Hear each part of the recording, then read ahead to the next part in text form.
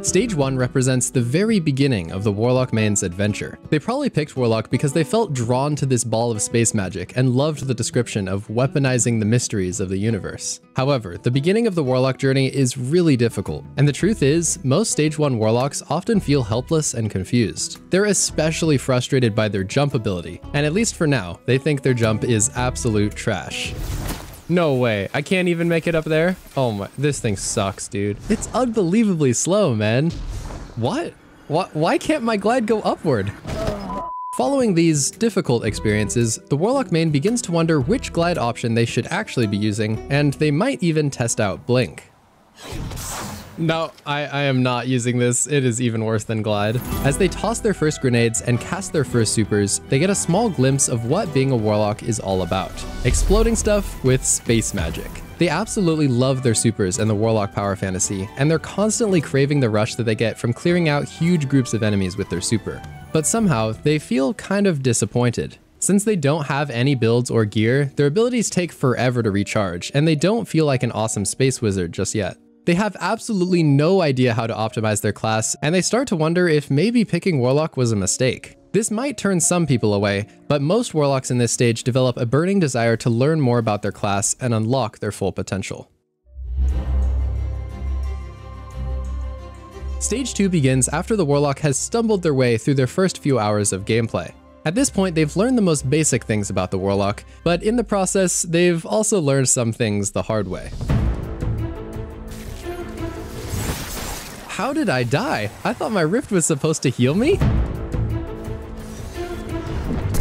Did I seriously just hit myself with my own Nova Bomb? Guys, don't worry, I have a healing rift. At this point, the Warlock main learns the basics of the different subclasses, and they analyze a bit more of what the Warlock class has to offer. Since they're trying everything out and severely lack experience with any one thing, they're still pretty bad at playing Warlock and just Destiny 2 as a whole. Bro, check out this new exotic I just got. Oh, let me check it out, man. Take a look. Oh, my brother in light. This only works with Void, my guy. Around this time, the Warlock main learns how to glide while not dying every single time, but they still fail often and have a long way to go if they want to truly master their movement. Stage 2 Warlocks don't have any good builds whatsoever, but they have started to get some half-decent armor that increases their stats and lets them use their space magic a bit more often. They love this because they feel like they were born to dominate their foes with explosions and abilities. But with that said, they still feel that their abilities are weak because their loadout is awful, and this leads them to a dilemma in the next stage. But before we get to that, I want to tell you guys about a game that also has spellcasting characters that look a lot like Destiny Warlocks. This video is sponsored by Raid Shadow Legends, and today I'm ranking my top 3 champions that resemble Warlocks. Coming in at number 3, we have Kale. He's definitely got some Warlock characteristics to him, and I love his disintegrate ability. At number 2, we have Gameron with his absolutely massive robes, and finally at number 1 we have Rhodos. I love his floating animation, and it looks so similar to the Warlock character screen. Raid has a special offer right now to get Ronda Rousey's champion by simply logging in for 7 days before February 20th. Scan the QR code on screen or use the description link, and new players will get bonuses worth $30, including the Chinaro champion, 200k silver, and an energy refill, XP boost, and epic skill tome. The rewards will be right here, and thanks again to Raid for sponsoring today's video.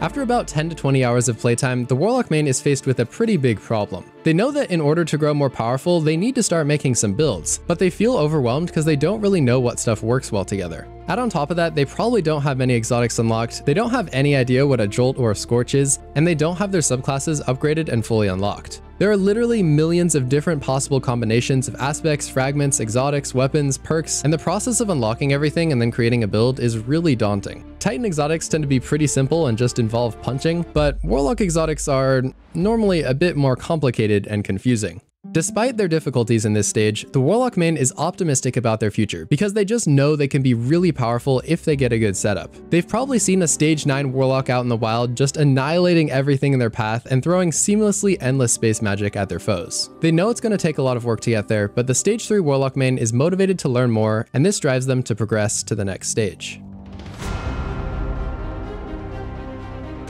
Stage 4 is the obsessive grinding and build crafting stage. The Warlock main has decided that they should just brute force their way to finding a good build by creating as many as they possibly can. They spend hours grinding to acquire more exotics, and they become addicted to learning about all the unique perks and abilities that Warlocks and their exotics have to offer.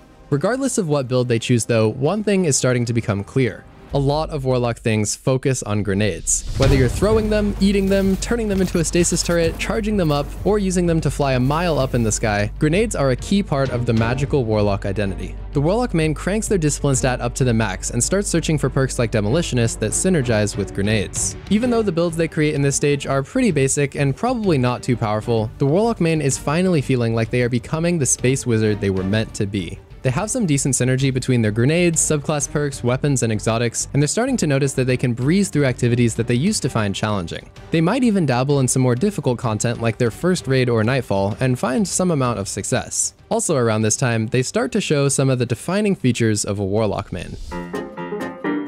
Well, I placed my rift, I gotta stand here until it expires. If I'm in the air, they won't be able to see me coming. Look, it's a fellow Warlock main. I must give him a proper greeting. After a while though, the Warlock main takes a look in the mirror and realizes that they look really dumb wearing an ugly dress and a helmet that doesn't really fit in. It's time to do something about that. A Warlock enters stage 5 when they decide that they need to spend more time improving their fashion instead of only focusing on improving their gameplay and character. As soon as the Warlock main enters this stage though, they have a bit of a panic attack because of one huge problem. The Warlock robe dictates like 80% of the character's fashion game. The robes make or break the appearance of the Warlock, and this is especially problematic if the Warlock is using an exotic chest piece because it can't be transmogged and some of them don't look so great. After spending a while on the transmog screen though, the Warlock main comes to the conclusion that they have two choices, the trenchcoat look or the bathrobe look. They also notice that their boots are almost meaningless because they're often completely hidden by their robes. During the fashion stage, there are a few helmets that Warlocks really like. This one, and of course, this one. Especially this one. Warlock mains love this one so much, I bet they would equip it in every single slot if they could. Warlocks in the fashion stage might also get a little jealous of the Hunter and Titan class items. Hunters get amazing capes, Titans get a huge variety of cool marks, and poor Warlocks are just left with a pathetic arm bracelet that you can barely even see. They think it's so unfair. However, by the end of the stage, the Warlock finds a cool bond and they are very proud of their fashion. They might have spent hundreds of dollars on Eververse, but they now have something that is really cool and also somewhat unique. They're glad that they don't fit into a stereotype like the Hunter who wears all black, or the Titan that looks like a kid drew all over him with crayons. At the end of the stage, the Warlock main is still a pretty average player, but at least now they're playing in style. Stage 6 is when the Warlock main really starts to hone their craft and study the art of being a Warlock. As their playtime surpasses 100 hours, they do a deep dive into the details of Destiny build crafting, and they actually begin to learn how to create some genuinely powerful builds. By this point, they've acquired some decent weapons and armor, and for the first time, they're now able to put together some character stats that actually make sense. Also, don't ask me why it takes so long, but stage 6 is when the Warlock finally gets a good understanding of how to use their glide. At long last, they've learned how to use momentum to their advantage to float over long distances, and they also learned how to move fast with Warlock serving by activating the burst glide while headed downward. They also have stopped using the rifts out in the open after taking damage, and they've learned how to place them more intentionally and preemptively. Stage 6 Warlocks are good enough to regularly do endgame activities, but this presents an annoying new problem. They prepare an amazing build and they want to try it out, but as soon as they join the voice chat, this happens. Hey Warlock, can you switch to Well of Radiance? Yeah, I guess. Oh, and Divinity, please? Experiences like this lead many Warlocks to live by the phrase, born to Nova, forced to Well. At first, they really hate using their Well of Radiance build, but unfortunately they spend a lot of time using it, especially in PvE. As a result, Warlocks in this stage might also try out the other two classes, but they rarely decide to stop being a Warlock main. Punching stuff as a Titan or hopping around as a Hunter is fun for a change, but it just doesn't feel the same as the graceful floating Warlock that they've grown to love. Stage 7 is the medic phase. The Warlock embraces the stereotype of the fireteam healer and they go into full support mode. In the past, they were much more focused on just blowing stuff up, but now in Stage 7, they believe they have a much more mature approach to playing the game. We're talking Well of Radiance, Lumina or Divinity, healing grenades, tons of rifts, boots of the Assembler, Lunafaction boots, and potentially anything else that improves the rift like the Stag. Being a support player is just fun, and it makes the Warlock main feel really important. They feel like a legend as they slam their sword into the ground and watch their entire team gather around them. They think, if it weren't for me, this whole raid team would have just died, but I healed them and then we beat the boss. In PvP, they have hero moments like placing a Well of Radiance on a zone and then winning the entire game for their team. Stuff like this might even result in them receiving an occasional compliment from a fireteam member. This might seem like a little thing, but it absolutely makes their day.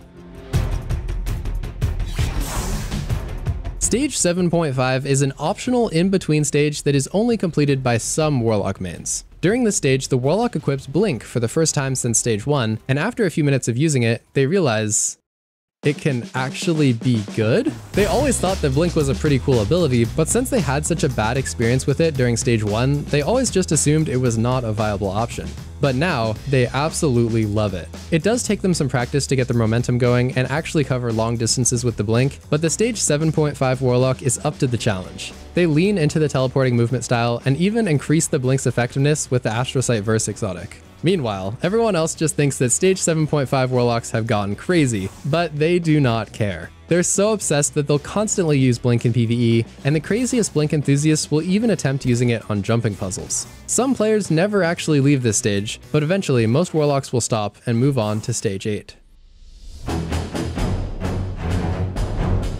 A stage 8 Warlock main is one of the most insane things that you will ever see in Destiny 2. They've played the game for hundreds or potentially thousands of hours, and their entire personality now centers around moving fast. They believe that movement is the skill gap and nobody can convince them otherwise. They've mastered the art of spamming Icarus Dash every 5 seconds, they can probably well skate to travel around at the speed of light, and they love using heat rises to glide around like a majestic flaming butterfly. They've completely changed their opinion from back in stage 1 when they thought that Glide was by far the worst movement ability in the game. They now know that the Warlock movement kit is extremely powerful and arguably the best in the entire game, but only if you know what you're doing. They do things like use slopes to propel themselves extremely fast with their Glide, and they now exclusively cast their Rift while moving. In fact, their movement is so graceful that even the agile hunters look clumsy by comparison. Even though the Warlock main has grown extremely powerful, they still gracefully float to their deaths every now and then. They've achieved a high level of mastery with their builds, and they're finally capable of throwing near constant grenades and space magic in PvE. This newfound wizardry also leads some stage 8 Warlocks to get a bit egotistical and think they are far better than everyone else, and especially better than Hunters and Titans.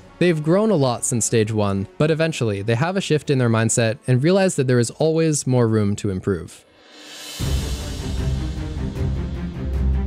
By stage 9, the Warlock has played for thousands of hours, and they've become a true master of the class. Instead of viewing enemies as obstacles to overcome, they now view them as catalysts for their abilities. Instead of just defeating enemies, they now use them to create huge explosions and to activate perks that make them more powerful. The stage 9 Warlock is an architect who designs hundreds of amazing loadouts, and they are always telling their fireteam members about the latest build they invented. They know about all of the special Warlock synergies like pairing Necrotic Grips with Thorn, Osteostriga, and Touch of Malice. Their skills have improved so much that they're now able to easily beat all of the endgame content, and when they're surrounded by a fireteam of other stage 9 Warlocks, no activity except for PvP or day 1 raids can challenge them anymore. As a result, they might develop an addiction to soloing content and attempt to solo everything, whether it's legendary campaigns, dungeons, or Grandmaster Nightfalls. They have developed and refined their methods for the most optimal DPS you can possibly imagine, and they might also get obsessed with learning the most hidden lore details in the history of the Destiny franchise. Their friends might see them as a total nerd now, but the Warlock main doesn't let that upset them.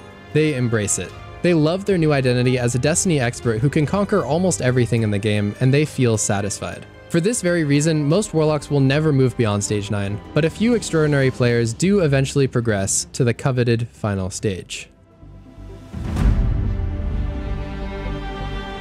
Stage 10 Warlocks are completely different from all of the earlier stages. Whether they've chosen to master the Crucible, solo every PvE activity in the game, or become a lore scholar who can recite the entire Destiny story from memory, Stage 10 Warlocks are incredibly wise and powerful. They are proud of all of their Destiny knowledge, and unlike some of the earlier stages, they use this knowledge to uplift others and guide less experienced Warlock mains. Although they're proficient in many different playstyles, the Stage 10 Warlock has carved out their own unique way of playing Destiny, and regardless of what it is, they truly master their playstyle. They've accepted that they're a Warlock, powerful and intellectual. They don't want capes or bulky armor, they just want the bathrobe. Now that you've experienced the 10 stages of every Warlock main, go watch the 10 stages of every Titan main and the 10 stages of every Hunter main. These are some of my favorite videos I've ever made, and I promise you'll enjoy them.